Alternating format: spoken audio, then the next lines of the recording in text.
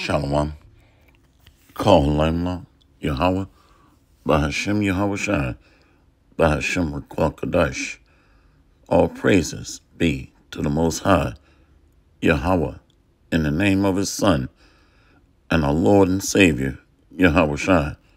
Much respect and honor to the brothers that are doing the work in truth and sincerity, risking their lives and freedom to do so, pushing this gospel throughout the four corners of the earth. Salutations to the hopeful elect that are scattered abroad, and double honor and respect to the elders and the apostles of Great Millstone. Coming back at you with another lesson. The writing is on the wall. The writing is on the wall. This is Elder Anata Zakda channel out of South Carolina. And he did a video, one moment, let me show you, right here. He did a video. He had to change the name because of the algorithms, but it got 37,000 views, which we could give a damn less, but just to help re-emphasize a point. People are getting concerned. They ignored the Lord's messengers. They ignored the counsel and the knowledge of the Most High. We told you to avoid the serpent's piss, the serpent's tonic. But no man can be this evil. It's not possible, mate. Well, we told you. We told you. Anyway, when you go into his channel, let's see if we can find that video. Where is it?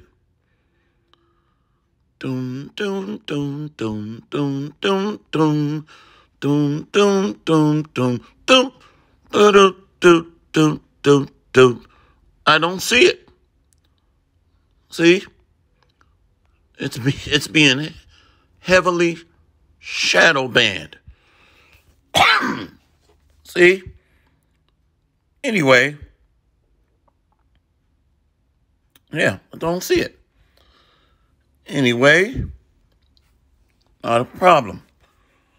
So it's blatantly obvious right now what's going on. And many experts are saying give these individuals 3 to 5 years. I'll just leave it at that. That trust in the serpent's tonic. Let's go here. Notice the title, Man of Lawlessness. You can't judge me. Shake your thing, do what you want to do. I can't tell you who to sock it to. Do what thou wilt. 2 Thessalonians 2, verse 1. Now we beseech you, brethren, by the coming of our Lord Yahweh Shai, and by our gathering together unto him. This is written in a agreement of understanding that the elect gets the message. Brethren, and our gathering together. The elect are being gathered by the word. Now we beseech you, brethren, by the coming of our Lord Yahweh Shai HaMashiach, and by our gathering together unto him, that ye be not soon shaken in mind, or be troubled, neither by spirit, nor by word, nor by letter as from us, as that day of Hamashiach is at hand. So the day of the Lord is near. It's blatantly obvious at this point.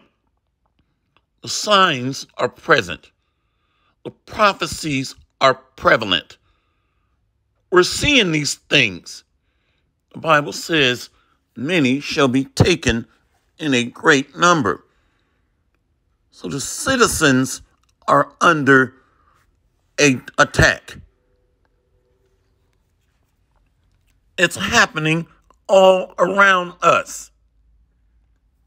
2 Thessalonians chapter 2, verse 2, that ye be not soon shaken in mind, or be troubled, neither by spirit, nor by word, nor by letter, as from us, as that the day of Hamashiach is at hand. So the elect of Israel have peace of mind and stability of spirit through this doctrine. Let's go to verse 3. Let no man deceive you by any means, for that day shall not come, except there come a falling away first, and that man of sin be revealed, the son of perdition. And this is who we're talking about. That's ruling in the last days. And through the Spirit, it's the small hats, Amalek. That's really who it's talking about. But nevertheless, they're of the nation or the chief house of the tabernacles of Edom. So the Most High judges nations. Just like you had prophets under captivity in ancient Babylon. He's not going to say, oh, no, you're a prophet, so you're excused. No, he's a big picture manager. He is the chief executive officer of the universe. So we're here. And they're going to mandate being tagged, monitored, and tracked, or linked in, so to speak, through this technology. We told you. That's coming.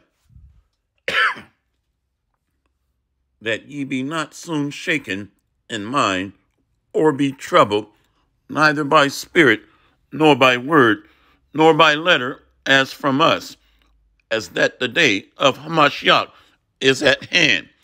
Let no man deceive you by any means, for that day shall not come, except there come a falling away first, and that man of sin be revealed, the son of perdition.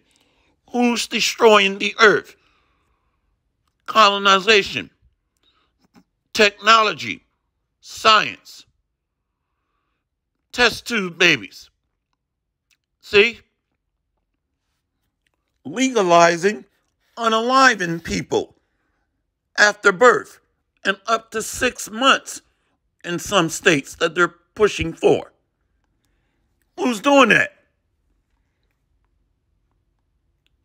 Who opposeth and exalteth himself above all that is called the Most High, or that is worship, so that he, as the Most High, sitteth in the temple of the Most High, showing himself that he is the Most High.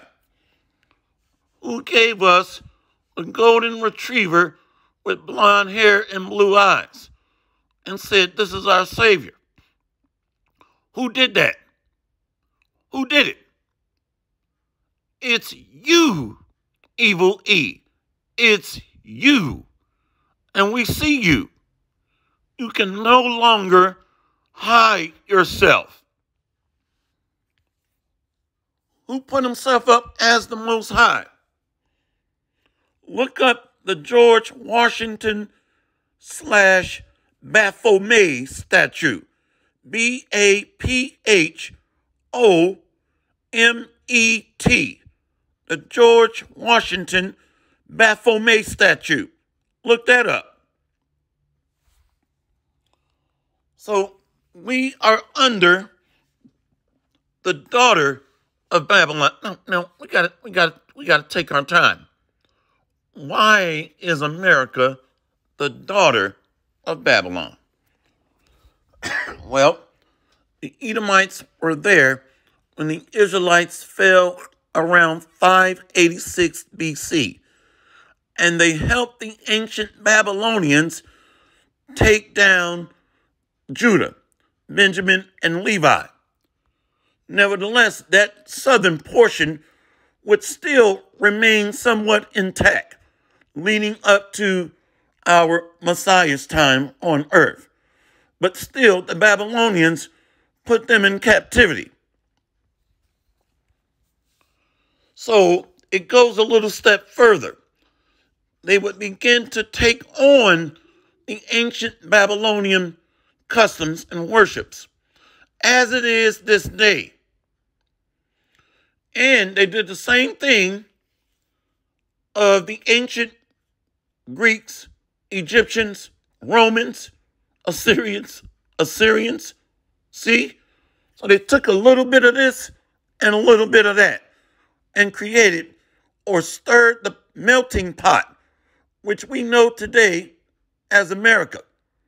It's a mixture of ancient Babylonian rituals, customs, and worships. See, let's keep going. Who opposeth and exalteth himself above all that is called God or that is worshipped, so that he, as the Most High, sitteth in the temple of the Most High, showing himself that he is the Most High. So notice the title here, Man of Lawlessness. Let's go here. Prayer of Azariah. 1. See, prayer of Azariah. And thou didst deliver us into the hands of lawless enemies, most hateful forsakers of God, and to an unjust king, and the most wicked in all the world. See? Now, this is ancient Babylon right here. But remember, O Lord, the children of Edom, the daughter of Babylon. That's where? Psalms 137. The hopeful elect must study. So this is the 3 Hebrew boys under King Nebuchadnezzar. Nebuchadnezzar is a title, an office or position. That's not his actual name. So the modern day king of Babylon is Amalek, the chief, the first of the nations. When you look at the modern day people in Russia, many of them their bloodlines go back to the Khazarian Empire, Khazars, which are small hats, which extend or bleed over into Georgia in that region. Tbilisi, Georgia, if I'm not mistaken, or that entire region. And the Ukraine. So that chief is Amalek, that's ruling over the nations in these last days. And thou didst deliver us into the hands of lawless enemies, most hateful forsakers of the Most High, and to an unjust king, and the most wicked in all the world. See? So this even extends back to ancient Babylon. So now it connects to Isaiah chapter 14. How art thou fallen from heaven, O Lucifer, son of the morning? The so-called Illuminati, the light bearers, so-called. That's the 13 Illuminati families. High-level, small hats. That's the king of Babylon, the chief, you see? Or, let me just leave it at that. Let's keep going. So when you look at these names from the 3 Hebrew boys that was cast into the fiery furnace, you had Hananiah, Mishael, and Azariah, and they were given Babylonian names: Shadrach, Meshach, and Abednego. Let's keep going. See, let's go to Daniel 1. So we're under a lawless man, or the son of perdition, destruction. So during Paul's time, they were called Romans. They're Edomites. Edom is Rome. And in the Greek, Idumea, same people. They comprise of the Khazarian Empire, the 7th century AD, between 600 and 900 AD. Go to Daniel 1, verse 6. Now among these were of the children of Judah, Daniel, Hananiah, Mishael, and Azariah. Let's look up this name, Azariah. And this is heavy. I have not done this in the past. Azariah comes from the Hebrew Strong's H 5838, Azariah, Azariah, Gesenius Lexicon, Azariah, Azariah. This is beautiful. Yahweh has helped us. That's what it means. Now notice these men were Judites. That's heavy too. The Most High raised up Judah first. So that is a signature or a sign that the tabernacle of David is being raised up. The other tribesmen, the mighty men, are rallying behind Judah. So the tabernacle of David is comprised of all tribes, northern and southern kingdom. So this rebuilding starts with the chief cornerstone, a Judite, followed by the Judites after him. Holy men. See, so Azariah, Yahweh has helped us. So this is a telltale sign, a clue as to how close we are. The fiery furnace is coming, those nuclear missiles. And the Most High is going to help his elect to raise them up out of the death or the snares of death. Let's go to Psalms 9, verse 13. The book of Psalms, chapter 9, verse 13. Have mercy upon me, O Lord. Consider my trouble, which I suffer of them that hate me. Thou that liftest me up from the gates of death. This is beautiful, that I may show forth all thy praise in the gates of the daughter of Zion. I will rejoice in thy salvation. So the gates of hell shall not prevail against thee. Ooh-wee! See that? Let's go into this, lift this up. This is beautiful. The caveman is getting ready to go down. The caveman is on his last leg. The Roman Empire revised 2.0. What is that? Lift this me up. This is too much. It's too much. Lift this me up. Come on, Esau. Strong's H 7311, room. To rise or raise, to bring up or be exalted, to be extolled, to set up, to mount up, to set up. Woo! This is beautiful. Psalms 9 and 13. Have mercy upon me, O Lord. Consider my trouble, which I suffer of them that hate me. Thou that liftest me up from the gates of death, that I may show forth all thy praise in the gates of the daughter of Zion. I will rejoice in thy salvation.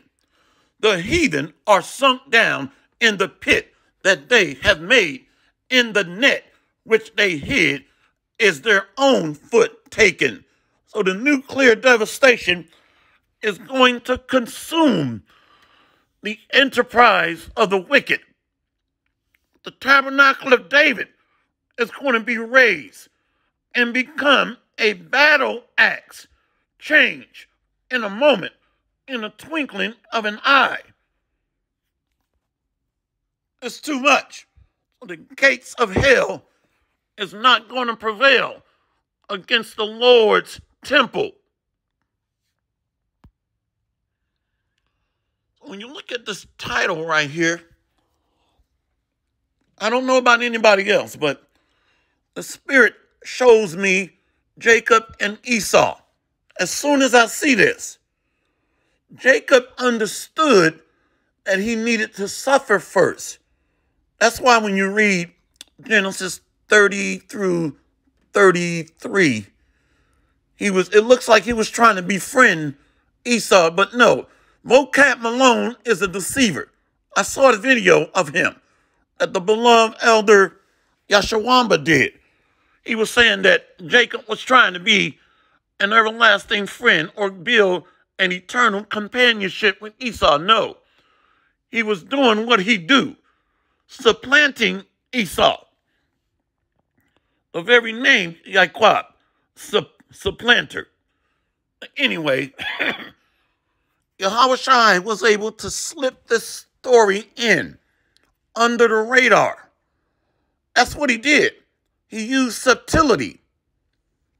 So he's talking about Jacob and Esau right here. The rich man is Esau that inherited the fatness of the earth, spoken of in Genesis 27. And Lazarus, that's Jacob. Because Esau broke the yoke from off his neck. He did it after the reign of King David and after the kingdom split into two. Matter of fact, let's go to 2 Chronicles 21 and 7. See, he revolted against the southern kingdom. 2 Chronicles 21, verse 7. Howbeit the Lord would not destroy the house of David because of the covenant that he had made with David, and as he promised to give a light to him and to his sons forever. The revolt against Judah. Let's read it.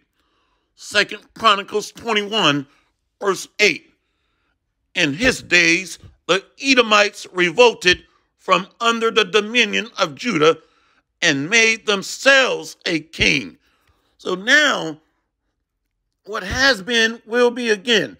Now we're under the king of Babylon, which is the chief, the high prince or the chief, Amalek, the small hats, in modern times. See, let's keep going. It says, as is this day. I'm trying to remember where that's at. One moment. 2 Chronicles 21, verse 10. So the Edomites revolted from under the hand of Judah unto this day. The same time also did Libnah revolt from under his hand, because he had forsaken the Lord God of his fathers. And these rebellious kings of Judah, or the southern kingdom, and the rebellious kings of Israel, northern kingdom, are back today in other camps. And I'm not going to call out these camp names. You see them revolting against the Lord's counsel, the apostles, the elders. See, unto this day, well, we got to go back here. See? 2 Thessalonians 2, verse 2, that ye be not soon shaken in mind, or be troubled, neither by spirit, nor by word, nor by letter as from us, as that the day of Hamashiach is at hand. Esau is the end of the world. Jacob is the beginning of it that follow. So the day of the Lord culminates in the massive destruction by fire from these missiles, followed by the laser and chariot fire from the so-called UFOs, the chariots of the Lord. See? So the day of the Lord is the birth of the nation of Jacob and the death of the rich man. But Lazarus is being resurrected from the grave into glory with these Cadillacs of the sky, the so-called UFOs. I know you see it. But the rich man is being cast into the grave, the valley of the dry bones, which is really slavery, affliction, and persecution. See, let's, where do I want to go? Let's go back to Psalms 9.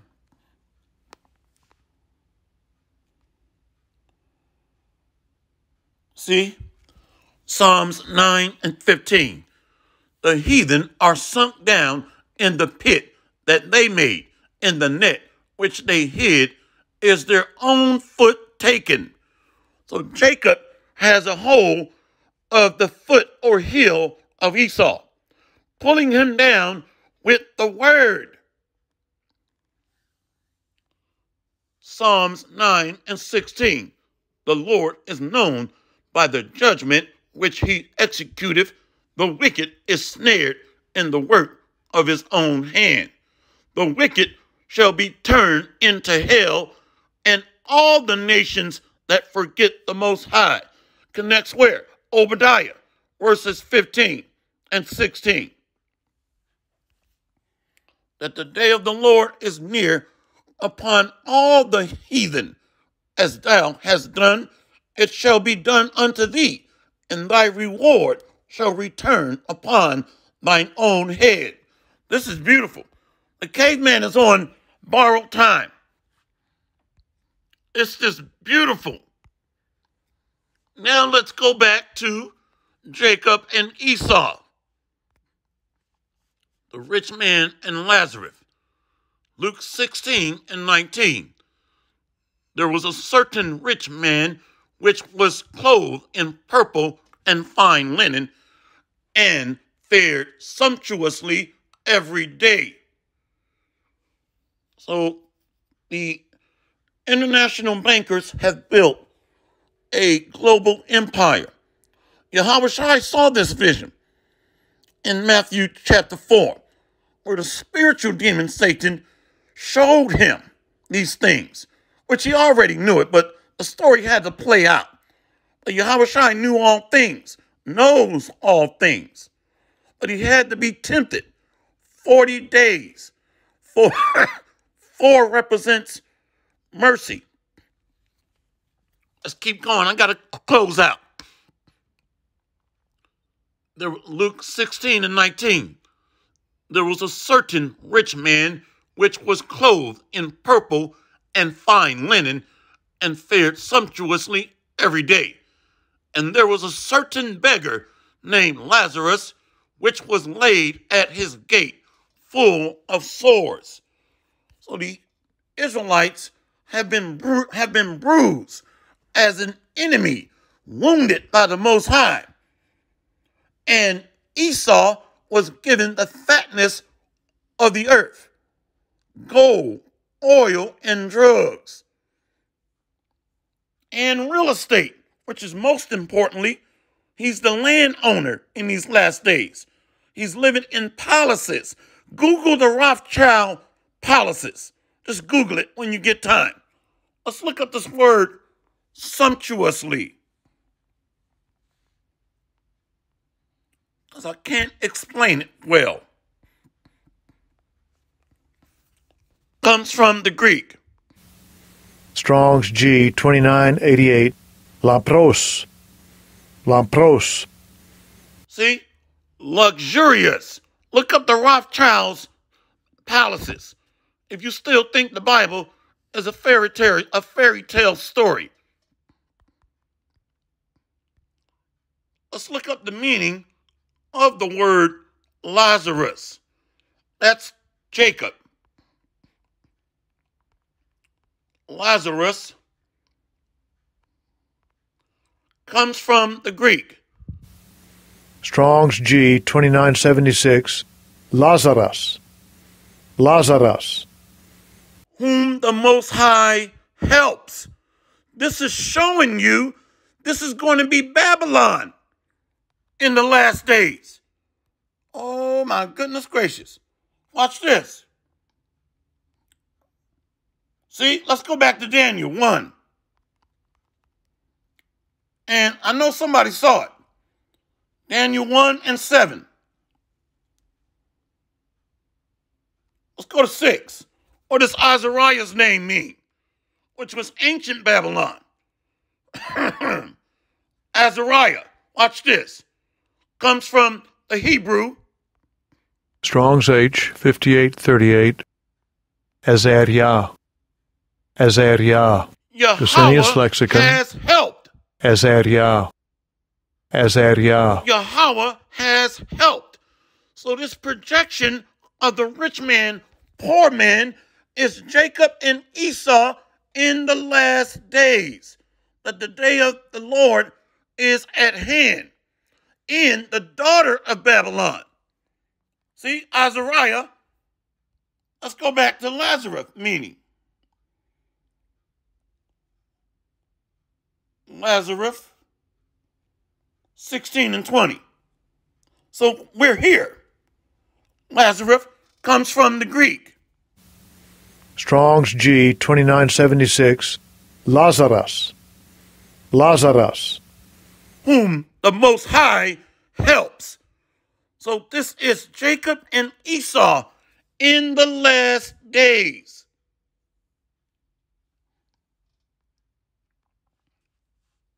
And there was a certain beggar named Lazarus, which was laid at his gate, full of sores. So we are wounded as an enemy of the Lord, but are being restored. Verse 21, and desiring to be fed with the crumbs which fell from the rich man's table. Moreover, the dogs came and licked his sores. So these other nations have grocery stores set up, restaurants, tents of sustenance, bazaars, malls, see, shopping centers. So these represent the other nations. Anyway, I think we beat a dead horse. I'm getting ready to drink water like a horse. Hopefully this lesson has been edifying. All praises to Yahweh, Bahashem, Yahweh Shai, Bahashem, Kwakadash, Barakatham. We got next, Lord willing, Pam Yasharala, and the Blad Babal. Shalom.